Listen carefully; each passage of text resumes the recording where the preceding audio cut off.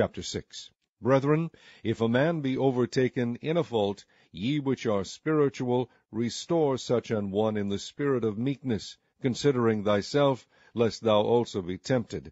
Bear ye one another's burdens, and so fulfill the law of Christ. For if a man think himself to be something, when he is nothing, he deceiveth himself. But let every man prove his own work, and then shall he have rejoicing in himself alone, and not in another. For every man shall bear his own burden. Let him that is taught in the word communicate unto him that teacheth in all good things. Be not deceived. God is not mocked. For whatsoever a man soweth, that shall he also reap.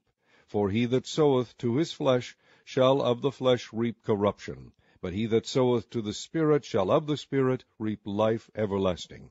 And let us not be weary in well-doing, for in due season we shall reap if we faint not. As we have therefore opportunity, let us do good unto all men, especially unto them who are of the household of faith.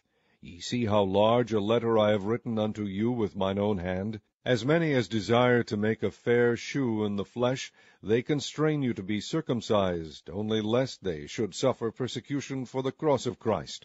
For neither they themselves who are circumcised keep the law, but desire to have you circumcised, that they may glory in your flesh.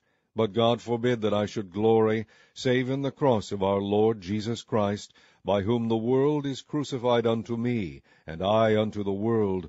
For in Christ Jesus neither circumcision availeth anything, nor uncircumcision, but a new creature. And as many as walk according to this rule, peace be on them, and mercy, and upon the Israel of God. From henceforth let no man trouble me, for I bear in my body the marks of the Lord Jesus.